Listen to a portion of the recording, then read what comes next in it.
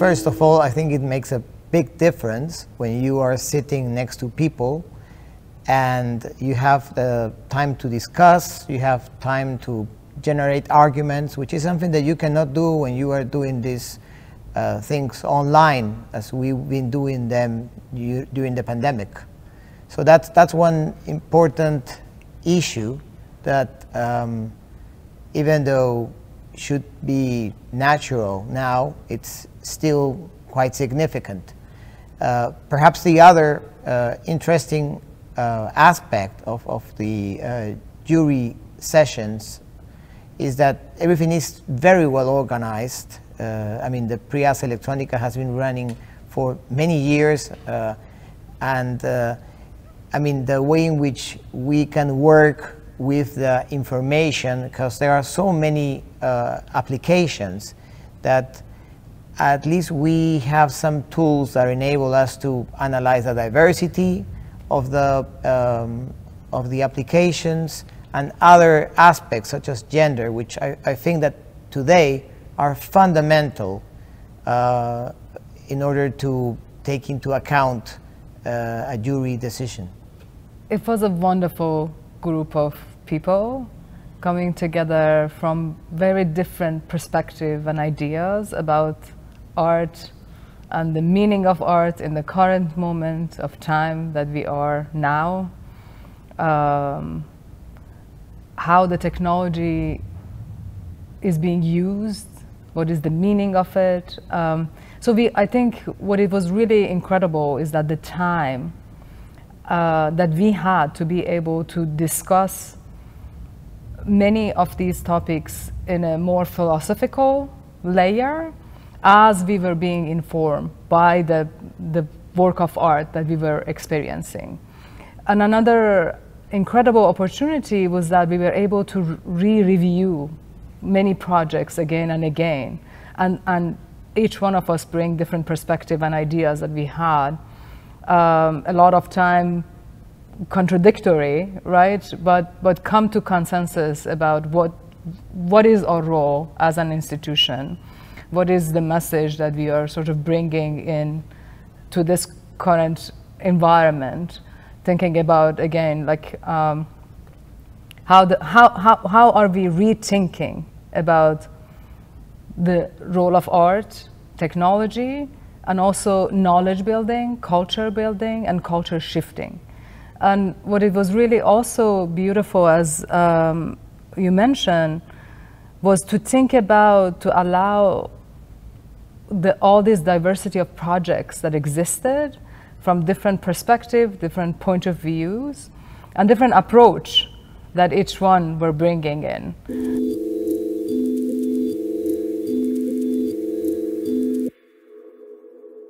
So as jury members of the Prix Ars Electronica Interactive Plus, we wanted to really stretch the plus and showcase critically what's happening today, our current times. So now that the world is facing its deepest political crisis, and as a result of the pandemic, we have not only become more aware of the technology, but also because we use it in our everyday lives, we also understand how prevalent are the social inequalities. Then we believe that the works should demonstrate the importance of revealing some aspects that are commonly hidden and that are seldom reachable.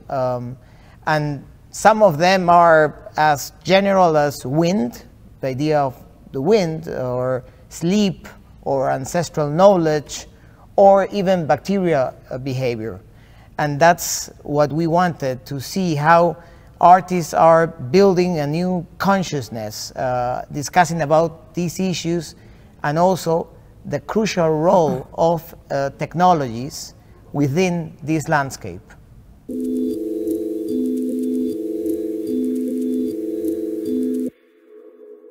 So definitely the time of pandemic and the limitation of the pandemic, we did notice a certain type of work that it was harder to realize, like for example installations or manifestations in the larger scale and physical spaces.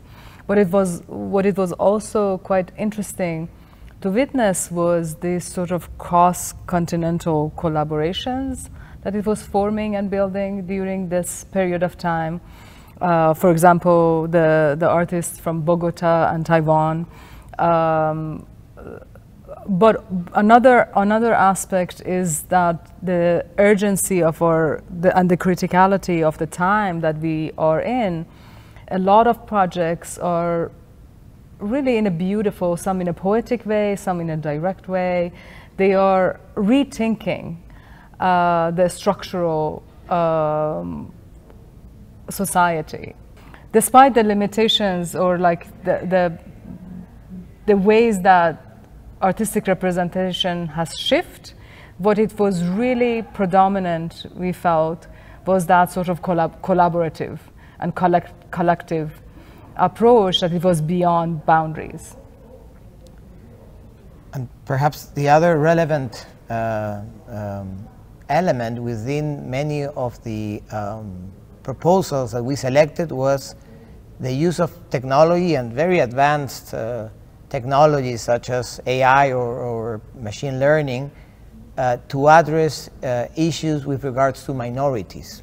Mm-hmm. So in a way, pushing us to understand their condition as minorities, but as part of the society. And I think that's particularly relevant, especially in our current times, where there is a lot of intolerance, and where there is a risk of one way of thinking.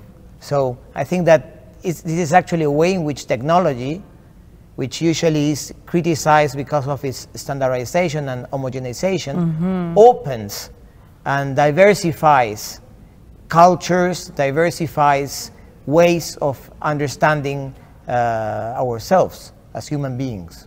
Mm-hmm.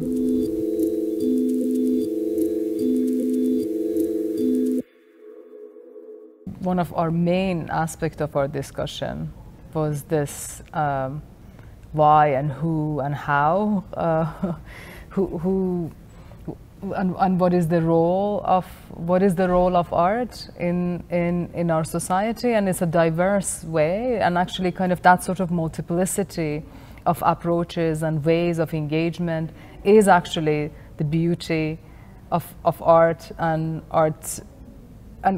critical thinking and creative approach to problems, that it defies that sort of singularity, and it allows for many ways of approach and many ways of engagement with critical issues. Like some could be self-reflective, some speculative, some they are bringing forward more that sort of systemic issues and oppression, and provide alternative ways of engaging with them.